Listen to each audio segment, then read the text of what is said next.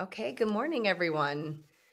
I just want to make sure everyone can hear me. I apologize. We were troubleshooting the live stream. So thank you so much for being here. So I just want to welcome everyone to the 17th annual MiMTSS conference, where our conference theme is working together to build, strengthen, and sustain a multi-tiered system of support. And I think you are going to see a variety of sessions that really speak to the theme. We've got a session on just beginning to implement MTSS by our colleagues for the START grant-funded initiative. Stephanie Dyer is going to be presenting that session. You've got sessions on intensifying literacy instruction. You've got an overview on Michigan's dyslexia handbook. You've got sessions on early childhood and other social, emotional, behavioral support type MTSS sessions. So we really, truly did try to make sure that there was something to meet the wide range of needs across the state. I would be remiss if I didn't kick this virtual conference off by extending a warm, thank you and just platitudes for the conference planning committee. We had a conference planning committee led by Melissa Nantes, who's our professional learning administrator, who not only planned this virtual conference, but also planned the live conference that was just a few weeks ago in Lansing. And, we just, for any of you who've had the gift of organizing and planning a conference, there's a lot of work that goes into that. So I want to just really give a warm shout out and gratitude to all the work that they've done.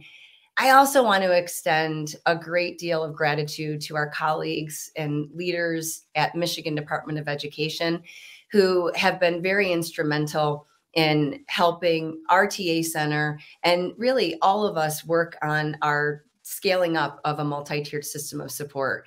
The Michigan Department of Education MTSS leadership team has just been working for a few years now and really honing in on how to ensure that implementation of MTSS is able to happen. And it's happening across the educational cascade.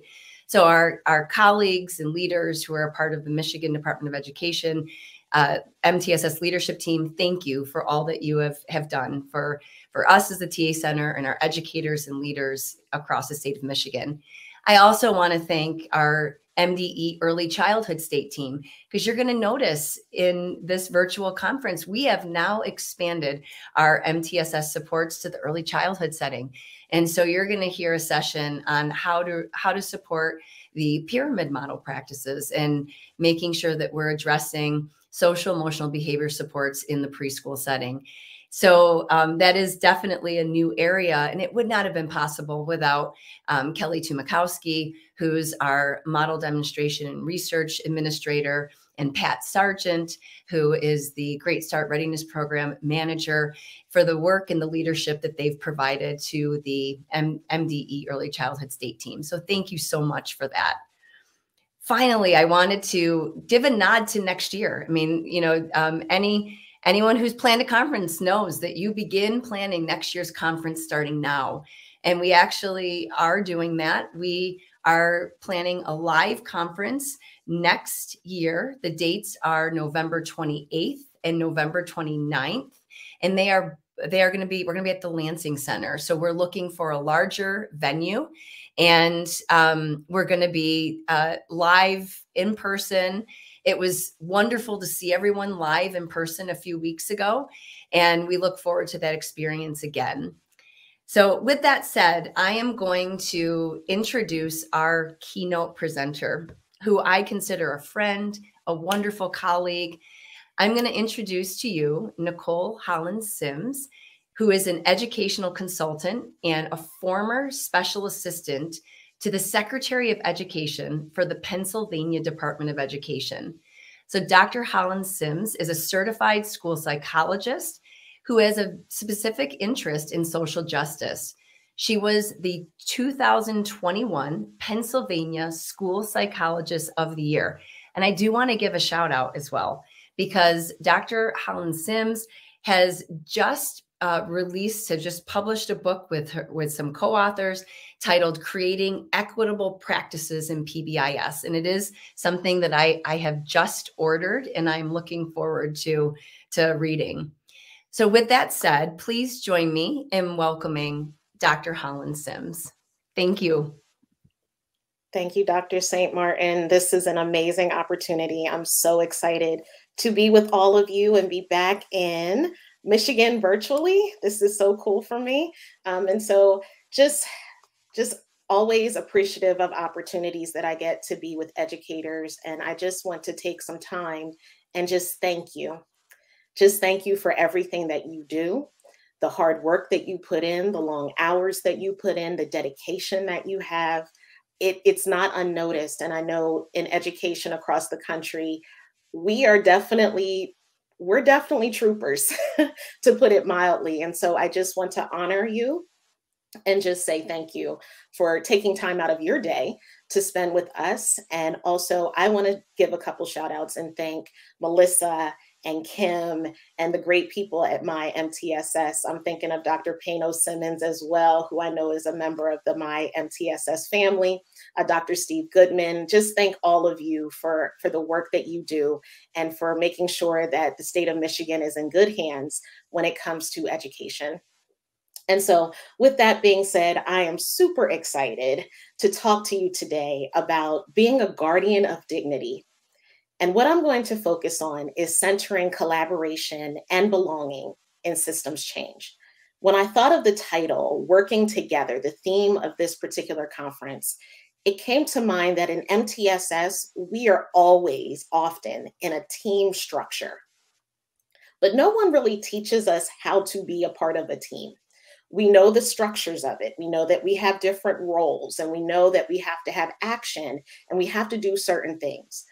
But oftentimes we aren't able to be taught, how do I interact with someone who might be different from me, who has a different perspective than me? And how can we coalesce around an action and make sure that we all are in some type of consensus? And so when I think about working together, that collaborative spirit there has to be a space of belonging for that to take place. And so if you heard me speak before, I think it was 2021 when I was an EndNote for this conference, I spoke about being a Marvel fan and also a Disney fan, which I'll talk about in a minute. So I thought I'd keep with that theme a little bit. And in that first session, I talked about the Avengers. And if anyone else follows Marvel, there's a group of people called the Guardians of the Galaxy. And I'm going to talk to us about how we can be guardians of dignity and how that connects to that concept of belonging. And so before we get started, I just want to do a little bit of an introduction. And Dr. St. Martin did an amazing job just kind of giving that overview of who I am. And I got to be honest, hearing that I have a book that just came out and that she ordered it, that's pretty cool. So I got to take that moment and just revel in it. But just to know a little bit more about me beyond the professional space, I wanted to just share that I'm a wife to Ron. I'm a mommy to CJ, who is 5. I'm a puppy parent to Biscuit. If there's anyone who has a golden doodle in the house, Biscuit is a soon-to-be 2-year-old golden doodle. So you probably know that I don't get a lot of sleep. I'm always running around because he's a busy guy. But those are my 3 men in the house that keep me so happy. I'm a IUP, which is the Indiana University of Pennsylvania and Millersville University alum. I'm a former cheerleader. I don't know if you can tell or not, but that is something that I'm very proud of. And who did I want to be when I grew up?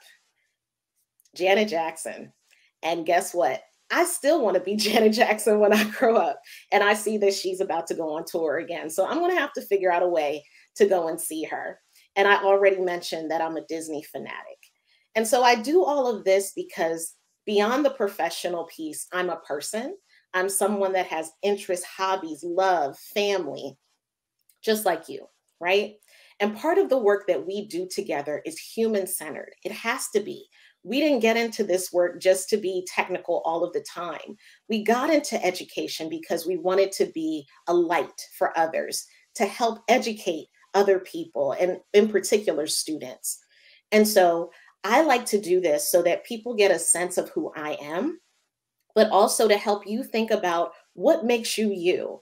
Because one of the key components of honoring dignity and creating spaces of belonging and focusing on equity as well as inclusion is to understand people and to humanize their experiences. I would be remiss if I didn't talk about my educational superhero. So when I look at that face and then I look back at this face, I go, oh my gosh, I am truly becoming my mom. And so Yvonne Eccles Hollins is literally and has been the wind beneath my wings. She was born in Harrisburg, Pennsylvania, and raised in the William Howard Day Projects. She attended John Harris High School. And so I take a pause in between this just to share a quick story and why this will all tie together as we talk about this concept of humanity, belonging, etc.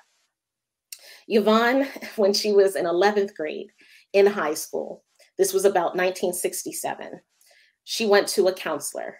At that time, we called them guidance counselors. And at that time, she just said, I really want to be a teacher. That's the thing that really drives me. I want to go into being an educator. And the counselor looked at her and she said, Yvonne, I think you need to be realistic.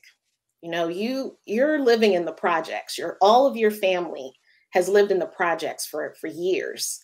I think you need to put some reality on your goal and go be a clerk down at the state office. And Yvonne sat there, and at that moment, she has relayed this story. She was determined that she was going to reach her goal.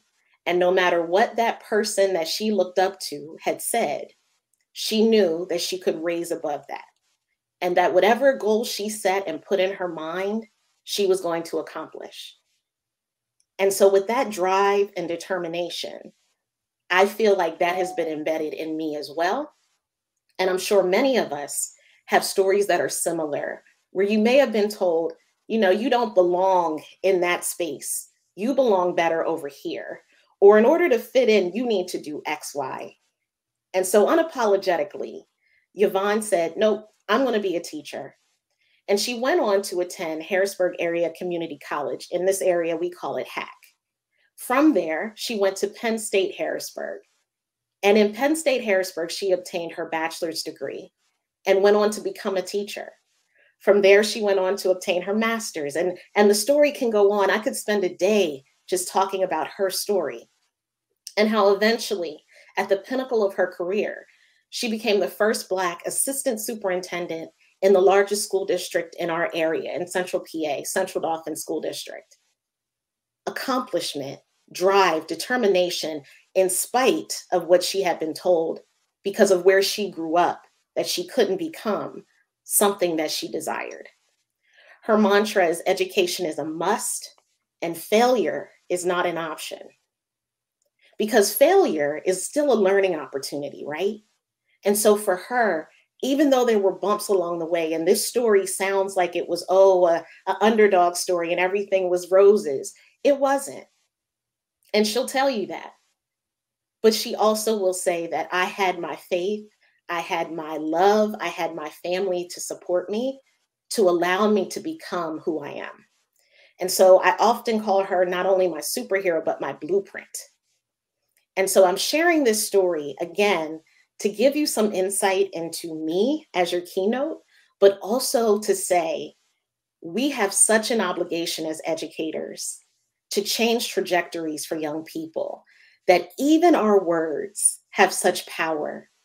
And so even though that counselor was trying to do her best work, because I'm not going to say that she was not well-intended, in her mind, she wanted to be quote unquote realistic. But at the same time, her words empowered my mom to move forward. And so I think about that as I consider how we show up, the work that we do together, and how these personal stories really can impact and influence the actions that we take. So thank you for indulging me, for just giving you a little bit of background. And so I think we have a chat availability, and I would love if you could to just put in the chat, what comes to mind if someone asks you to describe yourself? Now, I gave you a big, big story, so I'm not expecting that. But I think, what are the things that really, really resonate with you. When I talk about my son, I get very excited and passionate when I talk about my husband. So being a mom and a wife is important to me. If you want to put in the chat those roles or those characteristics that make you who you are, let's start to learn about each other as we move forward. I would love that. And I don't know if I can see the actual comments, so I'm just going to assume that they're going to flood and make it work. So that is cool. Let's see. Let's see if I can see. Oh, thank you, Melissa. Okay, great. All right, so I'll be able to see them in a moment. But yes, please keep them coming. If you can think about how you're showing up and what makes you you, that's important. And we'll get to why in a minute. Okay. Passionate, love it. Compassionate, yes.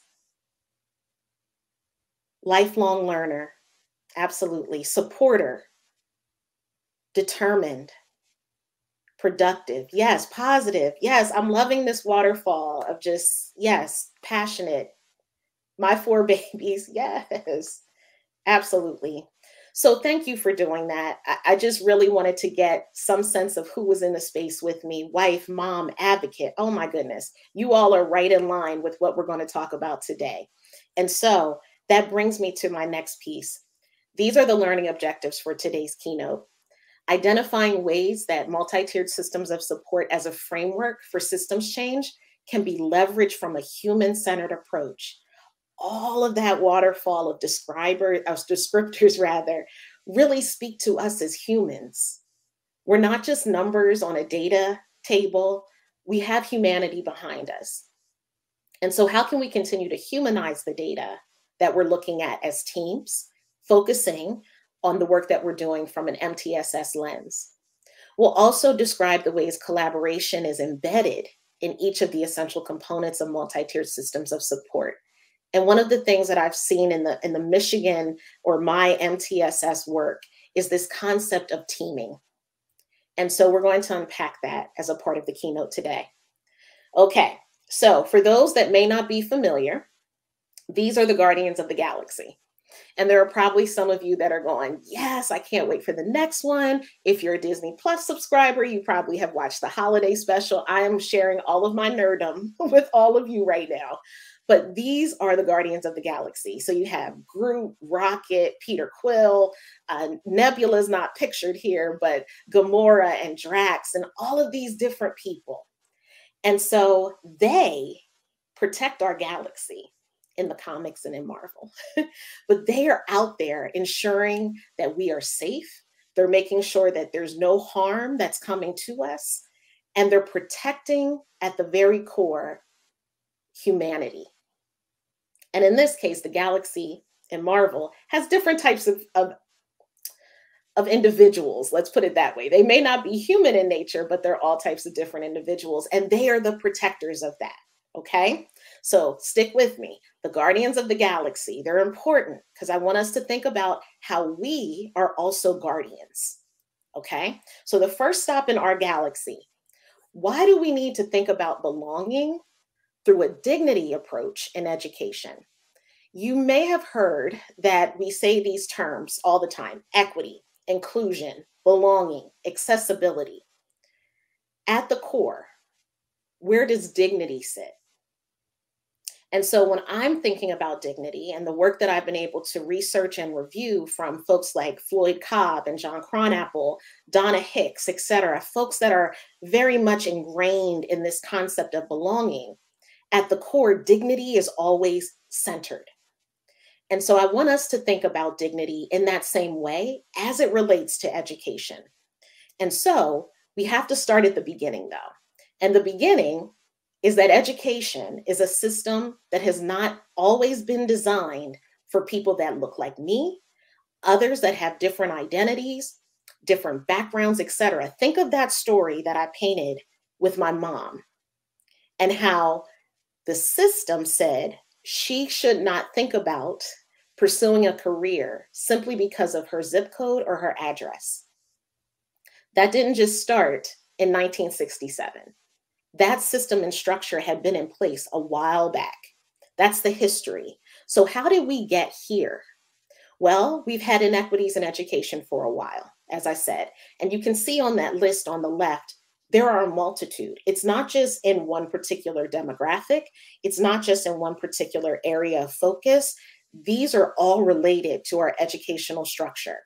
So societally, there's inequities, as we just described: zip code, address, health access. Society creates some of those inequities. Socioeconomic, who has access based on their level of income, who does not. Cultural inequity. Culture is very expansive, and that's something I would want us to walk away with after today. We're not just talking about ethnicity, race, gender. Culture is expansive to things like SES, language, religion, etc. Familial inequity. So families who have grandparents who are raising children, families who have incarcerated parents, there are inequities based upon some of those dynamics that families have each and every day, that we see each and every day. And then as we start to get a little bit more out of the personal of our families, of our system, of our society, we get into the nuts and bolts of education. So programmatically, what programming is available or not available? And are there opportunities to, even when access is given, participate? Staffing inequities. We could spend an entire day. I'm sure this isn't happening in Michigan, but in Pennsylvania, we are in crisis when it comes to staffing. And it's starting as early as who's picking education as a major when they go to college. So we're seeing that the trend has been there for a while, but I want you to pay attention to that picture on the right. 2020, a spotlight was shined on all of this.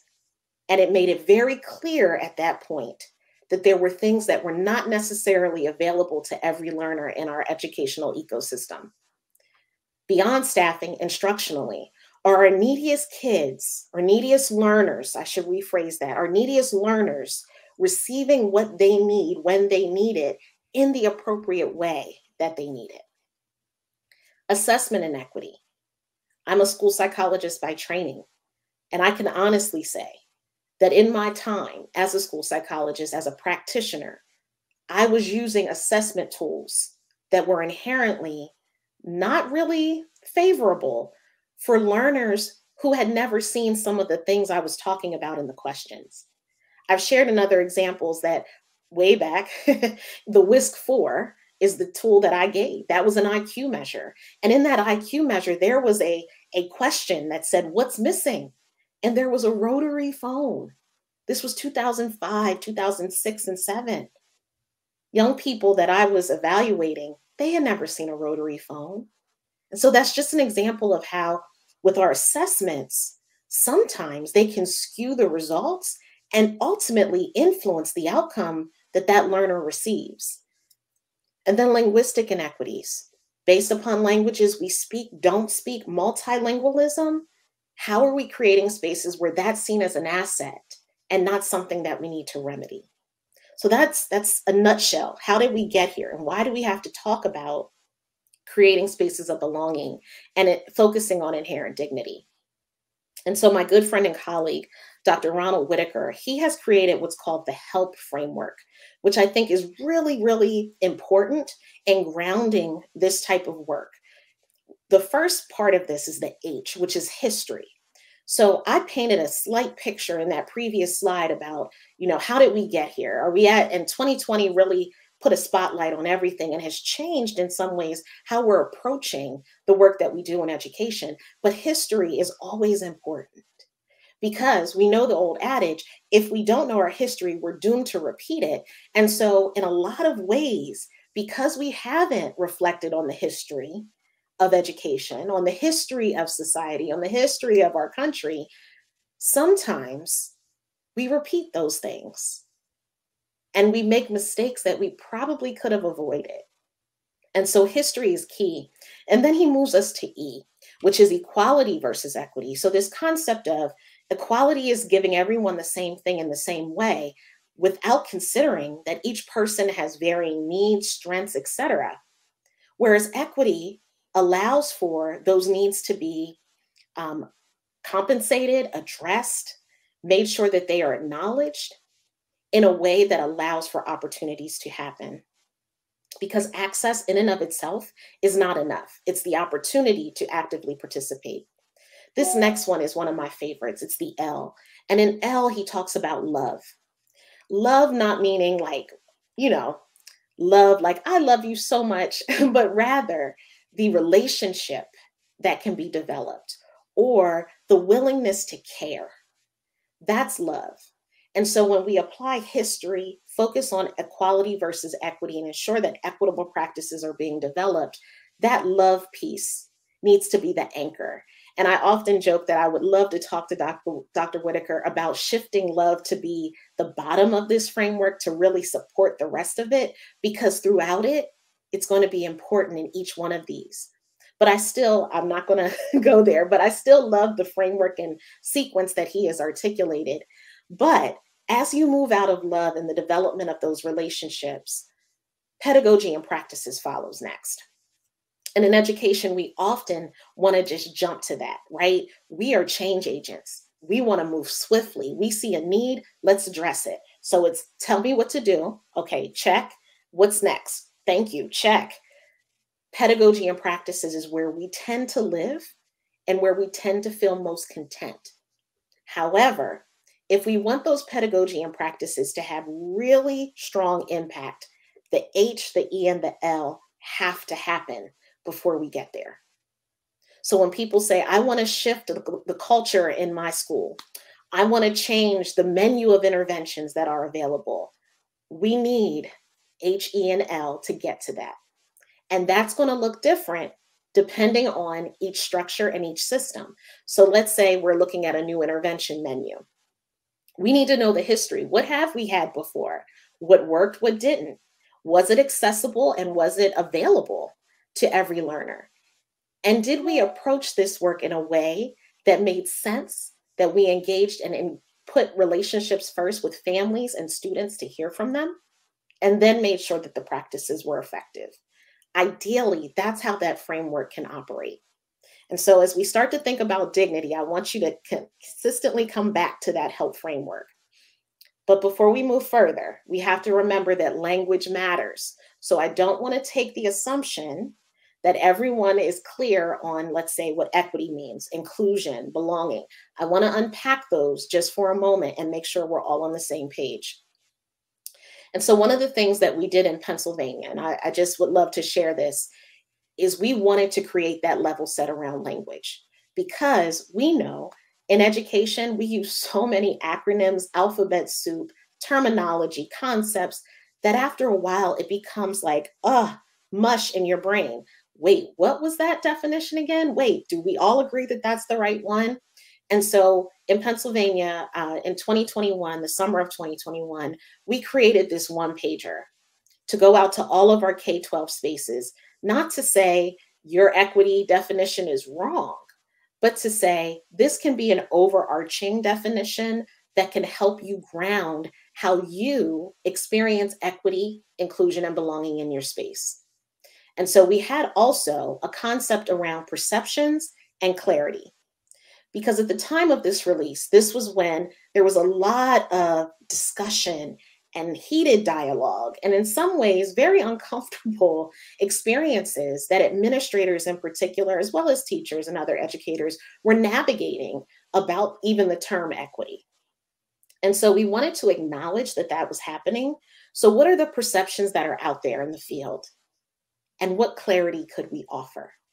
Not to say, here's truth, here's false, but rather, because I can't speak your truth, I can acknowledge that you have a perception, and I can do my best to offer clarity around that perception and give you the autonomy to have your most informed information to make an informed decision. And so that's how this document was created. And I just wanted to showcase it because, again, as we think about how we're setting foundation in the structures of our teaming and the action that we do, we have to have level set and understanding around key concepts and definitions. And why we arrived at that place came from data that was really important to us from our Pennsylvania Teachers Advisory Committee, PTAC. And so Michigan may have something very similar, But in Pennsylvania, this group was very instrumental in informing policy at the State Department level, being an advocate for teachers, et cetera. And one of the things that the leaders of PTAC said they wanted to do was get more understanding on what is this that PDE is asking us to think about when they talk about equity. And so it was so good. They put out a survey to rural teachers, suburban teachers, and urban teachers, and asked them a variety of questions. And you can look up the report. If you simply Google PTAC equity report, it should pop up and you'll see all of the results of their survey. But I pulled one in particular. And that is, what is your personal definition of equity? And interestingly enough, you can see across the board, there were a variety of thoughts about what that definition was. And it also varied from rural, suburban, and urban, which was telling, because often when I've done trainings in the past and even currently, I could be in a suburban space or a rural space and have people say, but we don't need to talk about equity here because we don't have anyone who's quote unquote different by race. And that's where that definition is important, because it extends beyond just race. It extends beyond just religion. It extends beyond just gender. And that is so critical. So having this kind of baseline data was helpful for the department to know what could we do a better job of when articulating what these definitions mean. And so I was able to look at the work from Michigan and the work that has been done from the Great Lakes Equity Center, et cetera. And in speaking to Dr. Hollins-Sims in the work that we do and other work across the country, and this definition really resonates. What is equity? And so when I take a look at this, it talks about a multi-layered approach, not just giving students what they need. As you can see, it dives deeper. Policies have to be equitable. Dr. Heather Bennett, who is a really good friend of mine, who used to work for our Pennsylvania School Boards Association, she said that equitable policies, if not shaped by families and communities, are all for naught. Because it's important to have that voice at the table to make sure that those policies will impact the people that need it the most.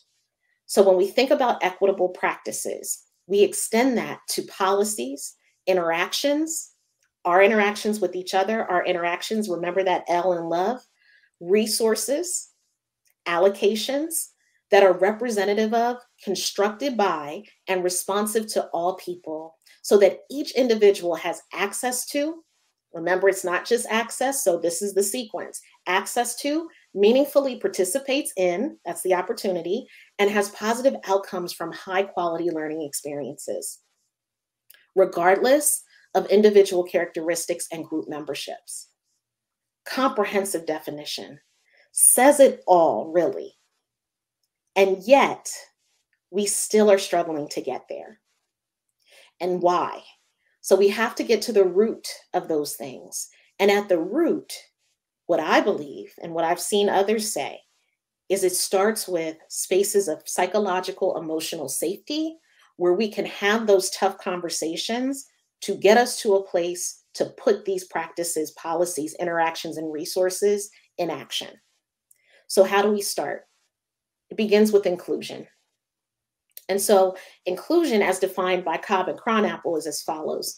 It's defined as engagement within a community where the equal worth and inherent dignity of each person is honored. So what does that mean? Essentially, that means I may not agree with everything that Kim says. Kim may not agree with everything that I say. We may come from two different trains of thought. We may come from two different backgrounds. But at the end of the day, I see Kim as human and Kim sees me as human. And I honor the dignity and humanity in her. So that it's okay to have that cognitive conflict. It's okay to not always be in sync at all times. But the inclusionary space allows for that conflict to exist and to be worked through because the dignity is still there. And an inclusive community promotes and sustains a sense of belonging. So we can't get to belonging until inclusion is really something that exists. And so in special education world, which is the world I came from, when we hear the word inclusion, we often think, okay, general ed setting, special education setting, et cetera? How do we include more students in a particular setting? This is way more expansive in the concept of inclusion needs to happen in every space in our educational structure. Not easy to achieve. And I'm not saying that you will just snap your fingers and inclusion will happen, but it's getting to this paradigm shift of your mind that at the end of the day, I may not agree, but I can honor your dignity. That's inclusion. Also, as a part of inclusionary efforts, we have to understand the distinction between identity diversity and cognitive diversity, understanding that diversity in and of itself is not enough. Diversity is in this space right now. If each one of us had the same color eyes, there would still be cognitive diversity that exists, because cognitive diversity is just what I described: different perspectives, different backgrounds, different ways of life, different values, different goals in life. All of those things happen in any team. Doesn't matter what the identities are, cognitive diversity is still there. And so as we talk about inclusion, we have to recognize that. So when we say, oh, we brought this family to our team meeting so that they can we can have more diversity. That doesn't mean much if you only brought them in simply because of the identity that they had. If the space doesn't change, and I just saw this quote, if the space doesn't change when we brought in someone, then we have not achieved inclusion, if we're not willing to change and adjust. So there is a difference between simply having diversity and full inclusion. That brings us to belonging. And that is experiencing appreciation, validation, acceptance, and fair treatment within an environment. That's the ultimate goal of this definition. But I love this second part. When people feel that they belong, they aren't distracted and worried about being treated as a stereotype or a singular part of their multidimensional personhood. I always breathe when I read that, because that is me when I read that. If I can feel as though I don't need to be constantly emotionally consumed with whether or not I'm speaking too loud, whether or not I am perpetuating a stereotype of any kind, simply being a Black woman, that is important to me. And without that worry, I can show up authentically and feel content and comfortable enough to be myself, to express myself, and not feel like I have to shrink in order to be a part of a group or an organization or a school, fill in the blank, whatever place that you sit in. Because I'm not just singular, right? I'm not just Black. I'm not just a woman. I'm not just a Christian. I have multidimensional pieces that make me who I am, just like each of you. And when you listed the things that describe you, passionate, your 4 children, being a lifelong learner, those are part of your personhood. And if we don't create spaces of belonging, people, youth, all the way up, birth on, will try to shed a part of themselves in order to fit in, a part of that multidimensional personhood in order to fit in. That's huge. And so the value of belonging is here. I'm just going to ask you for a moment. You don't have to put it in the chat unless you feel comfortable enough to describe a time you felt the need to change or hide something about yourself, to conform, or to achieve something in order to gain acceptance or feel good about yourself. Some of us may have never had that, have never had to worry about how they show up. Whereas others of us, it's a constant. And in some schools, some learners and youth and students feel it every day, right? So belonging is just as important as access. It's just as important. So when we talk about equity, we can't lose belonging in the conversation. Give me all the access I can take. Give me all the opportunities I can take. But if I don't feel like I belong here, why should I care about the access and opportunity you're giving me, right? What is belonging uncertainty? Belonging uncertainty is this thought, this concept of, I don't quite know if I fit in, I'm just not sure. So I'll give you a brief example. So let's say, and I'll use Melissa this time. Melissa invites me to a Christmas party and she says, hey, Nikole, I would love for you to come to this party. Just show up. We just want you to be here. We would love for you to join us. I'm excited. Sure, I'll be there. Now, if you know anything about me, I can be a little definition of extra. It's the cheerleader in me. And so I may show up to Melissa's house in a full-length ball gown or sparkling Mickey Mouse ears or something that is so different, but yet authentically me, right? And I show up and everyone else is very casual, very much comfortable, and I look like the odd man out, right? And now I'm watching some of the nonverbals in the room. You know, the little whispers, the little looks, the looks between two people. And now I'm uncertain. Now I'm unsure. Am I in the right place? Because I clearly didn't get the memo. That's belonging uncertainty in a very easy example. But this is happening in your offices, in your schools, in your organizations. This is happening every day. And it's not just because, right? It's not just because of ethnicity, background. These could be personality quirks, like I said, that make you feel like I don't quite fit in. And in order to fit in, I need to just kind of shed a part of me and not show up as me. The next piece that I want us to think about is that in education, and a lot of what I'm talking about comes from Belonging Through a Culture of Dignity. I always shout out Cobb and Cronapple because their book was a game changer for me. They talk about in education in America that our priorities are backwards. And I want us to sit in that for a minute. We are very hyper-focused on achievement, test scores, outcomes, retention, recruitment, and we don't think about why those outcomes are why they are. Belonging has to happen in order to see that achievement. But yet, we have not thought about that in a very intentional way. And when I say we, I mean collective we. I know some of you do think about this on a consistent basis, but collective we as an educational field often don't think about this. And not even the educational field, society too. So that macro system, micro system, meso system, I probably put them in the wrong order, but that system, those systems have those priorities in a specific way. And so the book articulates Maslow's hierarchy of need, right? They also point out that Maslow never intended for this to be a pyramid, as we often see. And we got to give a clarity too. Maslow obtained his work and his theory from indigenous people. So let's call that and name it.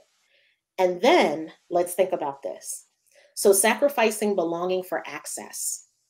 So as we take a look at what we typically have seen in Maslow's hierarchy, to get to self-actualization, typically belonging should be up there, right, in that staircase, because what Maslow intended is that we can move up and down on a staircase at any given moment, from physiological to safety to achievement to belonging. We've put achievement above belonging and then expect someone to jump a step and get to self-actualization. It's impossible, right? So we have to think about why that can impact us moving to that place. So let's move out of students for a minute and let's talk about when belonging is dipped down, like what you saw, when it's absent almost. From an employee perspective, let's talk recruitment retention of educators. What Wilkinson says in her book around the diversity gap, she talks about the emotional labor and psychological toll that when belonging is absent, adults feel, right? So remember, I talked about that consistent uncertainty, the labor of trying to make sure my voice isn't too loud, make sure I'm not being too extra. That's emotional labor. And after a while, taxing enough that you say, I can't do this anymore. There's also the pressure to perform perfectly. When I speak about that lovely woman at the top of my presentation, my mom, one of the things that she instilled in me, and I'm sure there are others on here that can attest to it, she taught me, Nikole, you must stay 10 steps ahead of everyone else in order to be seen, recognized, and acknowledged. 10 steps ahead. Pressure to perform perfectly because there's already an assumption that I'm going to perpetuate a stereotype or not live up to what people expect from me. And then constantly navigating assaults on dignity. We're going to talk about what those are in a moment. But when that is absent, these are the things that can happen. And so we wonder, in some ways, why we can't recruit and retain certain individuals to our educational field, or why students say, I'm better off not being in school. I'm just gonna drop out. These are important. And so we have to put belonging where it belongs. And as we look at that staircase of Maslow's hierarchy, you notice belonging is so close to safety, because safety is not just physical. And I know you know that. It's emotional, it's psychological. And so belonging has to be close to that in order for someone to feel confident and competent enough to get to a place of, I do want to achieve. I do want to do something that makes me feel like I have a purpose, which then gets us to self-actualization. So let's take a pit stop. So collaboration corner, that was our first round of the Galaxy Guardians. I'm telling you that right now. So that was a little front heavy, and I understand. And so I want us to start thinking now that we have that level set and that grounding, how we are showing up with our colleagues, with our families, with our other vested partners. And belonging cannot exist without understanding the importance of dignity. And I'm going to unpack that in a moment. And so as I'm doing that, I want you to have this question in your brain. How can we build effective MTSS teams that are centering equitable, inclusive outcomes in the context of achieving belonging? So they're all interrelated, right? But belonging is the goal here. And so let's start with the 10 elements of dignity. This comes from the book that Donna Hicks wrote called Leading with Dignity. And so you've heard me mention Cobb and Cronapple, Belonging Through a Culture of Dignity, which is very K-12 focused.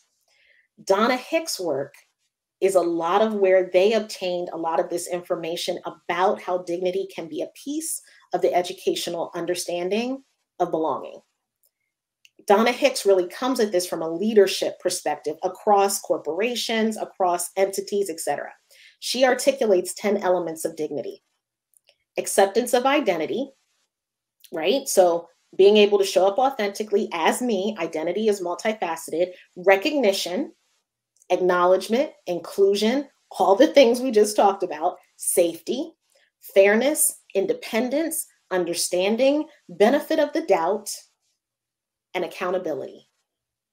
That's how dignity can be honored in people, right? Not easy to do, but necessary. So let's unpack a couple of these. Independence, that means autonomy. That means that I trust that you have confidence in knowing what you're doing, that I may not know it all. And I love when someone said they're a lifelong learner. That's humility. I'm constantly in a state of learning. I'm constantly acknowledging that there are things I could be learning more about, doing differently, changing, etc. 10 elements of dignity. Donna Hicks goes on to say that when we honor others' dignity, we strengthen our own. That's powerful, because it's not just about, yeah, I guess I got to be nice now. No, it's about acknowledging that someone has humanity, right? You may look different from me. You may not agree with me. We go back to that. But at the end of the day, you're a human and I'm a human. And at the core, we have dignity that no one can take from us. Remember the old Whitney Houston song? No matter what they take from me, they can't take away my dignity. Truth, okay? Because dignity is a birthright. Respect is earned. That's another Donna Hicksism. Respect is earned. Those are things that you get over time, but at the core, each of us is born with dignity. However, on the flip side, Remember, I talked about the emotional and psychological toll when belonging is absent and how people have to navigate assaults on dignity?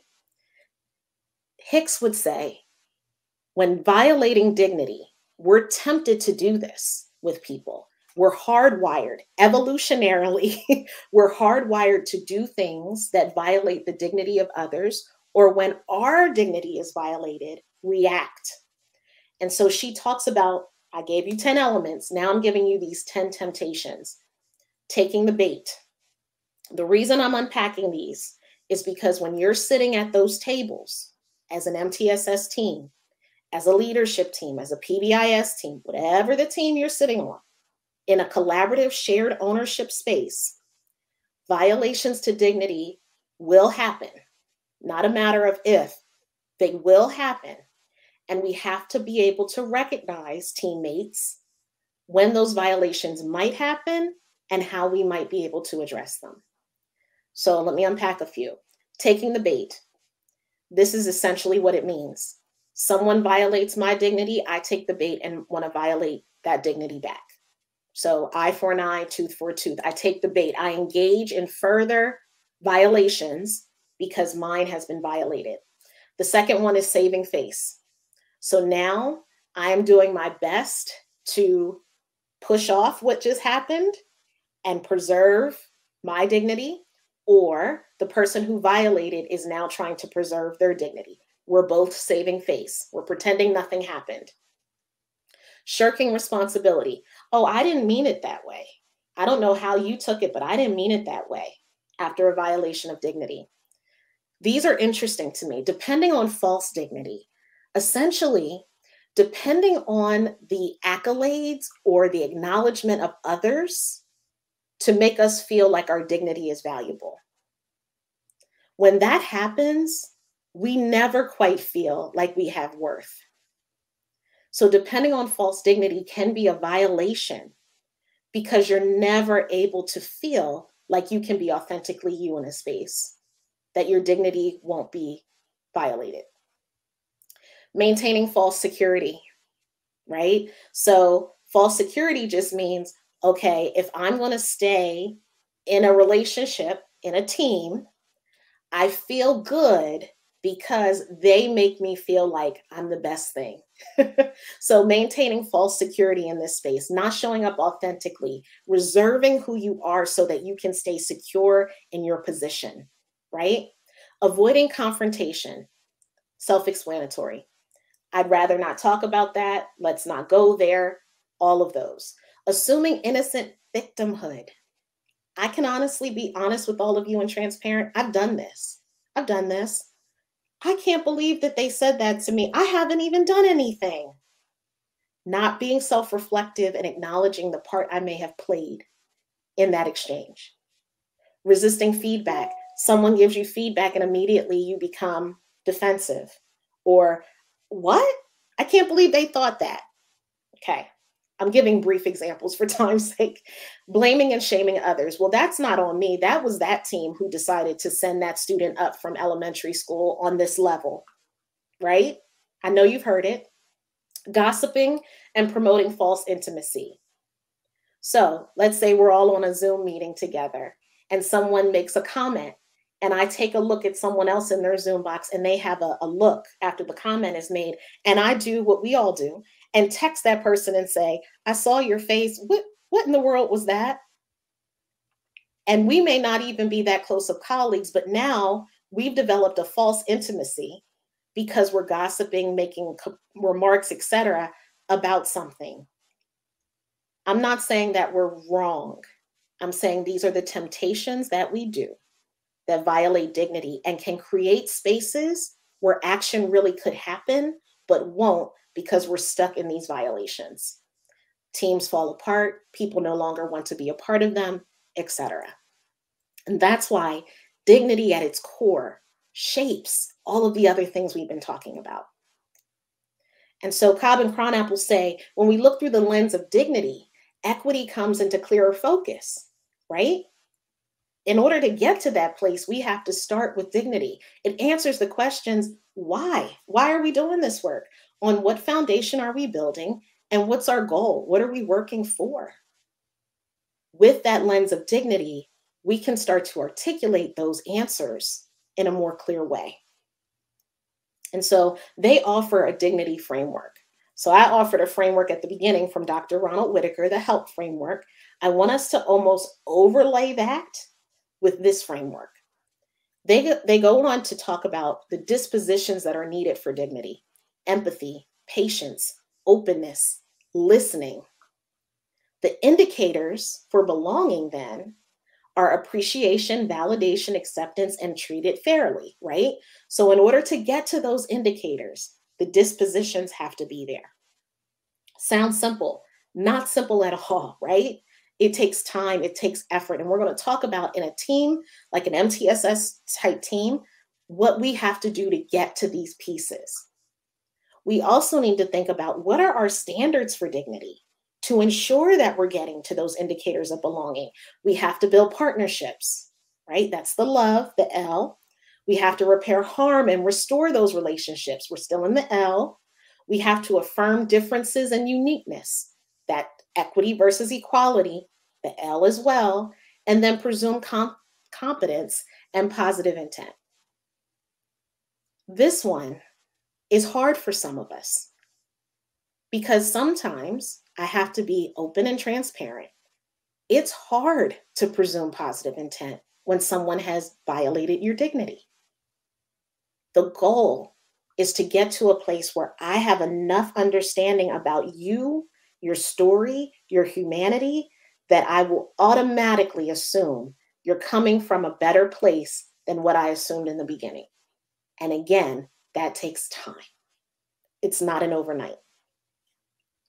But we know that there are distortions to dignity that can get in the way. And it's important to name them and acknowledge them. Judgment, apathy, intolerance, mistreating others, dismissing others, degrading difference, blaming and shaming, dominating, taking up all the space. So the voices that we probably know we should be listening to, we're not hearing them because the space has been taken up. That goes back to those violations. So I just want you to kind of see the crosswalk between how we can apply this in education and how Donna Hicks has applied it from a human space, human-centered approach. And I love this example. When students are treated with dignity, they feel safe to be wrong, because everyone sees themselves as equally vulnerable individuals working on becoming their authentic selves. That is the value of using the lens of dignity in education. That was from a student. It was a student response to a teacher who was using the dignity framework, dignity approach as part of her history course. That's profound. And again, I should never be shocked when young people express themselves in a way that's so open, transparent, clear, because they do it all the time. It's just a matter of us listening to them. But I thought that really captured what we're talking about here from a student perspective. It's safe. Keyword, safety, vulnerability. We're all working together, right? We're working together on becoming their authentic selves. And what does Maya Angelou say? When we know better, we do better. And knowing can be multifaceted. Knowing yourself, knowing others, knowing a structure, knowing how society moves and functions. When we know better, we do better. And so how do we honor dignity in ourselves and in others? Donna Hicks, again, articulates the following, and I really appreciate these. They seem easy. They're not always. Authentic listening. This means while someone is talking, sharing, whatever the case, I am authentically in tune. I'm not thinking about what I need to cook for dinner, what I need to do after this meeting. I'm actually intentionally taking in what is being said. I'm also not listening and formulating the response, right? Something we all do. We've all probably been guilty of it, but we're authentically sitting in it. We're developing trust. And that is a key word in our teaming structures, that forming, storming, norming, performing. Trust has to be at that forming and norming space. Also, when we get to storming, trust becomes even more relevant because in the storming space, it's going to get a little ugly, right? So we need that trust to know that we'll get through this together. The conflict's okay, and we're going to push through. We have to encourage vulnerability, right? That goes with trust. I'm not always going to feel comfortable telling my story in front of people if there's not a level of trust there. Engaging in empathy, knowing that I may not fully understand what you're talking about, but I'm listening. I can try to take perspective and step in your shoes for a moment, but I may not fully ever understand. But I have empathy enough to know that human to human, you have an experience that I could learn from. I don't feel sympathy. Sympathy would mean I pity you. I have empathy for what you are experiencing, for who you are, etc. This next concept is brilliant to me. Go to the balcony. Go to the balcony, meaning we're in a discussion. It's getting a little intense. I'm probably violating dignity. Someone else is probably violating mine. The work that we're talking about is to go to your mental balcony and look down over the situation and say, okay, maybe I need to step back. Maybe I need to close my mouth for a minute. Maybe I need to evaluate who all is around me and whether this conversation should continue here or be somewhere else. It's that self-reflection, that self-awareness of going to your mental balcony. And I love that concept because each of us has a balcony that we need to go to.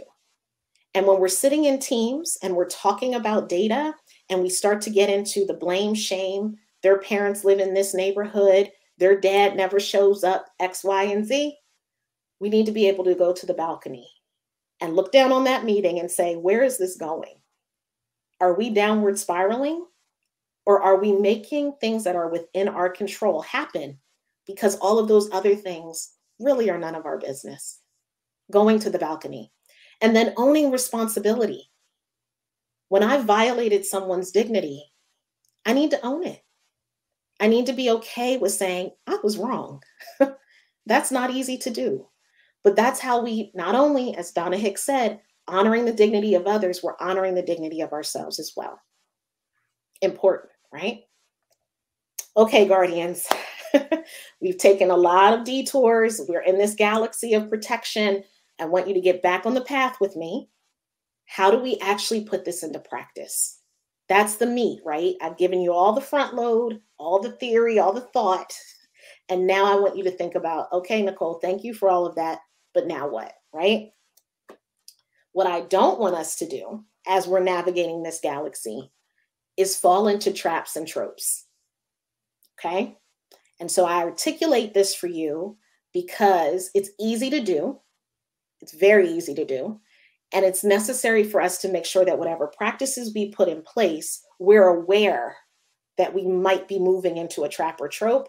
And we want to, as much as we can, navigate that and avoid it. Like we say when people are flying, evasive maneuvers, get around it, get away from it, do it the right way, right? Traps and tropes. This comes from the work of Jamila Dugan, who, with her co-author Shane Saphir, wrote the book Street Data, a next generation model for equity, pedagogy, and school transformation.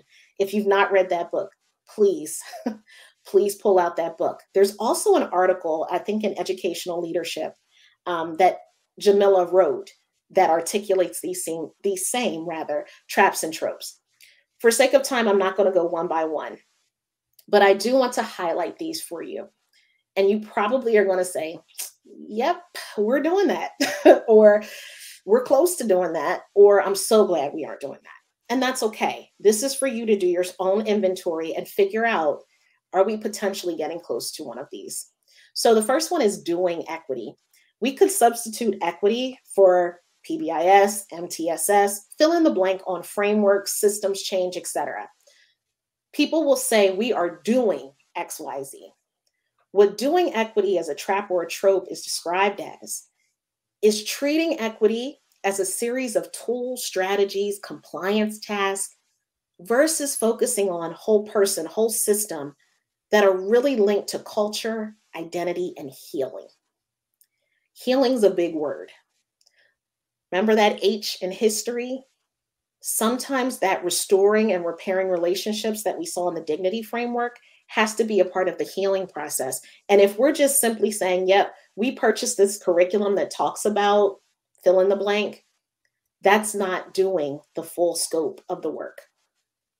Siloing equity, right? Locating equity work in a separate and siloed policy, team, or body. Now, a lot of you may say, well, wait, we have an equity team, or wait, we have a leadership team. Nothing wrong with that. The issue with that is if that team is always off to the side, has no real authority, never connects to any of the other work that's happening in the building or in the district, then it's siloed. And so that's a trap and a trope that simply allows for that team to just get frustrated because they feel like they're doing work, but they're not moving anywhere because they're not connected to anything else that can support them.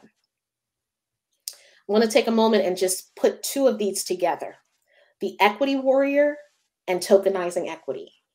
So the equity warrior, nesting equity with a single champion and holder of the vision. Again, we could substitute blank warrior for any of our concepts that we have in education and saying, well, you know, that's Nikole's stuff, so just give that to her. That person, let's say that person resigns, moves on, finds another position. What happens to the work? Capacity hasn't been built. So now the holder of the vision is gone. And the vision, without the vision, we can't move, right? This kind of coalescing connects to tokenizing equity, where you're asking leaders of color, again, add components of multitude of identities. It could be leaders of different gender identities, leaders of different religions, leaders of different fill in the blank, to hold, drive, and symbolically represent. So they're simply there to be a face. Been there. Transparently. Been there. Symbolically representing equity without providing supports and resources. That island mentality. So not only are we talking about siloing a team, but it might just be a person. Or having that person becoming the warrior, and they may not have even asked for that, right? It may not be their level of expertise. It may not be something they're interested in doing. And we assume it because they fit a category, right? Spray and pray equity, engaging equity experts to drop in for a training with no ongoing plan for learning or capacity building. I share this as a story. I was asked to speak at a local school district in Pennsylvania, asked to give a keynote for the return of teachers to the year. So you know that opening when everyone's in the auditorium, et cetera. I was asked to come and do that. And so the assistant superintendent said, yes, please come, and we want to hear what content you're going to share before you share it. So that was kind of like, not quite sure why, but okay. And so I gave them a dress rehearsal, et cetera. They were fine with it. And at the end of the dress rehearsal, the assistant superintendent said to me, you know, Nikole, we do recognize that we have brought in the cliche Black chick to talk about equity. And I didn't know what to do. And what it made clear for me in that moment was that I was going to do a spray and pray. Because what essentially he was conveying to me in violating my dignity, let's go back to that, was I was a checkbox, right? This is a hot topic. We're bringing you in, but we really don't have any real plan beyond you. We don't have any teachers or leaders that, you know, probably will engage in this in the same depth that you want to talk about. Spray and pray equity doesn't work. Okay, I'm getting down to the wire. I could spend all day talking about this. But some more traps and tropes that I think are important. Navel gazing equity and structural equity. So navel gazing is when you're constantly in this space of self-reflection, and yet we're not doing anything on the system side. We're just coming together. We're talking about our experiences. We're explaining how society has been, what history has been, and we're not applying it to how we can then take action. That's navel gazing. Structural is the opposite of that. We're so focused on the system that we're not taking the time to reflect and go deeper and be personal and talk about what's necessary for those shifts to happen. So again, traps that we can easily fall into. For sake of time, I'm going to keep moving, but this last one, boomerang equity, is one I've seen all too often. Investing time and resources to understand your equity challenges. So we bring in a consultant, they do an equity audit, they tell us what we should be doing differently, and we look at the results and go, yeah, that's not going to happen. We don't have the money. We don't have the board support. We'll just go back to doing what we've done. That's boomerang equity. Traps and tropes that we can easily fall into. So when we think of the practices that we need to do, Lauren Mascarenhas, I hope I'm saying that right. I always hope I'm saying that right. She wrote a book called Evident Equity. Definitely recommend that as well. And she talks about having a heat map. Remember I said, Guardians, we're on the galaxy. We're moving through the galaxy, and we need to know how we can get to these spaces to be guardians of dignity, right? So this heat map can help us. So organizational equity is the first stop. And what she says is get close and specific, get proximate. That's the term which I love. Meaning, who are the people, who are the groups, who are the communities that are most needing the supports that we're giving? And are we making sure they're getting them? But beyond that, have we talked to them? Have we had a conversation about what it is they think they want and need? That's getting proximate. So which inequities are personal, local, and immediate? And what is within your locus of control? What can you, with good conscience, have control over? And decide on 1 to 2 equity goals. Don't try to bite off the whole elephant. It's impossible. 1 to 2. Once we move out of organizational equity, if you take a little dive with me over to the right, we're moving into shared equity. So that's building a coalition of the willing, a guiding coalition, a group of people who are on board, not that equity warrior by themselves, a team of people. And we're building their capacity to develop strategies for either turning up the heat or turning down the heat. And when we talk about heat, we can really be talking about a variety of things, but let's say we need to start moving on some things. We're navel gazing too much, or we need to slow down. We're moving too fast and we're missing things. Turning up the heat, turning down the heat, and then consider multiple entry points to build that coalition. Don't get everyone who has the same thought as you. Get some different, diverse, cognitive diverse people who are going to challenge you so that that coalition has longevity and it's responding to all of the people that are being served. Next up is structured equity. Work the system. We don't need to create a new team if we don't have to. Utilize who you have and think about how you can leverage that team to start combining and connecting the work in a way that makes sense. And in those connections, make sure that the voices of those we have hardly heard from, marginalized, minoritized, etc., that they're centered and that we do take time to listen. And then last, evident equity means living it out. Business as usual. This is just what we do here. How is equity living and breathing all around you? And it's more than words, right? So this map organizationally is where we start. We get to a shared space, we structure it out, and then it becomes evident. Sounds easy, not at all. But we still need these markers along the miles to let us know where we're moving, where we need to get to, and what goals we should be setting. So that brings me to your lovely graphic from the Michigan Department of Education, which when I saw it, I went, it's a pinwheel. It's amazing. And so where I want to focus the remainder of my time with you is on the orange piece of that pinwheel, and that is team-based leadership. It starts there. It really starts there because that team is doing then and informing then all of the other colors in that pinwheel. And so that's why working together is so important. Centering collaboration, shared ownership in the concept of belonging is so critical because if our teams aren't functioning properly, if our teams aren't healthy psychologically, emotionally, that's going to permeate the rest of the practices that follow. And so the definition of team-based leadership is here.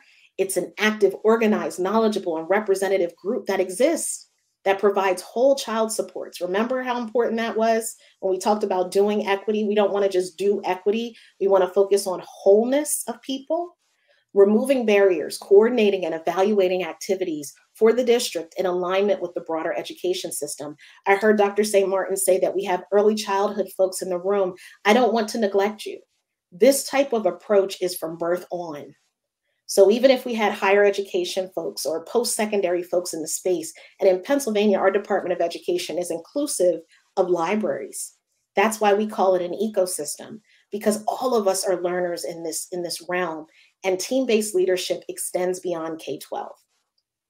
And so the contribution to the desired outcome would be that teams are collaborating, communicating, contributing to these really key words that I just would love to have in big, bold letters: alignment and cohesion. Not siloed, not just doing the flavor of the month, but putting these pieces together. When that happens, the leadership team can create sustainable, scalable, and engaging school climates to support successful implementation of MTSS and learner achievement. That's team-based leadership. That's from your Department of Education. That's big. That's big, that's defined, and the desired outcome is that. So kudos to Michigan for that. How do we embed what I've just talked about for the past time that you've been listening into a structure like that? I've intentionally embedded resources, books, things that have informed me, and this is no different. 5 Practices for Equity-Focused School Leadership by Sharon Rad, Gretchen Jenneret. There's a number of other authors that are noted there, but they talk about this concept of an equity-focused leadership team model. They put 4 routines for equity-focused leadership teams. So remember, we talked about what team-based leadership is. You have to expand and strengthen relationships. That means take the time to get to know your teammates. Yes, we are in a professional setting. Take the time to know about my dog Biscuit. Take the time to know about my son CJ and what makes me happy and smile. I saw my 4 babies in the chat. Expand and strengthen those relationships. And then think about who's not at the table that we should bring in and strengthen those relationships too. With that, transform the use of power. Power is a big word, but what that essentially means is I'm not going to be vertical down. I'm the expert. I stand in front of you. You all on this team need to listen to me because I'm the equity warrior. Transform that power is throughout the space, horizontally, because each of us bring a level of expertise to something that's relevant. Integrate personal experience with systems and trend data. And so how do we look at the data that we see, whether it's societally or in our structure of school or a building, and say, yeah, that data says that, but that's not been my personal experience. It's okay to have those things coexist and still both be true. So what they say is integrate that. So even if the data says that African-American boys are more likely to be suspended for disrespect, and I have an African-American son, and my son has not yet received a suspension for disrespect, because my personal experience doesn't match that data, doesn't mean that these 2 things aren't true, right? So how do we integrate both to say, while my experience may not match, I still trust that that data is accurate and important for me to acknowledge? Assess the credibility of data. And so essentially what we're doing is asking ourselves, is this data confirming what I thought? And have I, whether we think we do or not, selected data to match what I think? And am I able to change my mind as a result of the new data that I've been shown rather? That's assessing the credibility of the data. That's the 4 routines that are so important. Not only that, we have to think about the roles of our teams. We know that we have a note taker, a timekeeper, etc. All well and good. Don't get rid of those roles. I want each of us as members of a team to think about the roles that we can inherently take on at any given moment in a meeting. So we may, and they intentionally put educator number 1 because we're constantly in a space of learning. So I may be an expert in one thing, but Kim may be an expert in another, and she's educating me and I'm educating her throughout the meeting.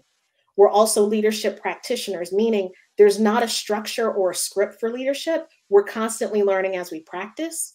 We're equity champions because we are centering that in every decision that we make. And the decision making is always ongoing, and not just with us as the holders of the information, but decision making that's collaborative. And so where do we go from here? I want you to think about that, guardians. Are you guardians of dignity? Think about that. As I've unpacked this, I can't say right now I'm a guardian all the way. I'm still learning. I still make mistakes. I still violate dignity, but I can be a guardian in the making, right? And so that's one of my favorite characters from Guardians of the Galaxy, Groot. And so Groot would say, I am Groot. And I would say, I'm a guardian, right? And so I leave you with this quote, and you see my lovely family over on the left. We just came back from Disney, believe it or not. And this quote comes from Amanda Gorman: "For there is always light, if only we're brave enough to see it, if only we're brave enough to be it." And I'll just offer my information as a connection. Please know that the book that Dr. St. Martin referenced is being released on December 20th. So it'll be a stocking stuffer if that's what you celebrate. But please consider that as something you would be interested in. And please follow me on Twitter if you're still on Twitter, and LinkedIn as well. And you can also visit my website for more information. I have about 3 minutes left, and I'm going to answer a couple questions and then give you the code for us to close out today. So one question is, how do we effectively move from the reflection to the application? Our team is stuck in this mode. Wow. Yeah. So that is a very good question. I would say you need to be very in tune with what it is your team's goals are. So if the team's goals are, we want to get to a place where we see a reduction in, let's say, restraints. We want to see a reduction in restraints for students in the self-contained classroom, et cetera. If we continuously stay in this reflective mode, we will never get to that goal. So we have to create spaces where we're doing qualitative and quantitative work, right? Evaluating the data that we have, having some reflection around it, and continuously keeping that goal at the center. That would be my advice. It takes time for people who probably have never had the opportunity to have a space like this, to give them that space to have, because it may actually make them more productive in the end. So that going slow to go fast is valuable. Another question is, how do you go about starting to repair any damage when dignity has been violated? Another excellent question. First off, it's being able to, if I'm the violator of the dignity, being able to self-reflect that I did violate. And sometimes as the violator, we have no idea. And so I would encourage us, whether we are the person in receipt of the violation or the witness to the violation, to say, can we have a sidebar conversation after this meeting and explain? Not speaking for the person who was violated, let's say if you're the witness, but bringing attention to the potential violator. That is a way that you potentially can begin the conversation and sit in that conflict. And the book that I referenced around the 4 routines and the roles really speaks to giving strategies on how to sit in conflict, and that it's okay for that to happen. Okay, question. How do we support adolescent learners and honor all the complexities and beauty? I love that. Oh, wow, I love that. Young adults bring with them. Right. And they are complex. And we've all been there as adolescents, that you're navigating so much difference and so many things that you're learning about yourself at the same time. I think listening to them is so critical. And I know that sounds very simple, but having spaces where they can feel like they can be themselves, talk openly, that's how you can learn your best effort on how best to support them. And it may not be in a circle where they have to be vulnerable in front of everyone. It could be an anonymous type thing, like Mentimeters. There's all types of things, Padlets that you can use, and have them start to articulate some of the things they're feeling and understanding and experiencing. And that can be helpful to us as educators on how to not only address them individually, but they're probably not the only person feeling the same way. So you might be able to do a lot with just 1 or 2 pieces of feedback. It is 10:01. I want to be very respectful of the time. And so I'm going to put up my slide deck one more time because I do have the code. But I do want to thank you for your time and for all of the things that you have put in the chat. If you've been keeping up with me, I would love to continue to connect with all of you. And thank you again to MiMTSS for this opportunity, and enjoy the rest of the conference. And let me pull that back up. Hopefully I can. Let's get that back up. I know everybody loves the code, right? Okay, and I need to share the screen again. Okay, thank you for your patience. And hopefully you can see that. Perfect. Okay, thank you all so much.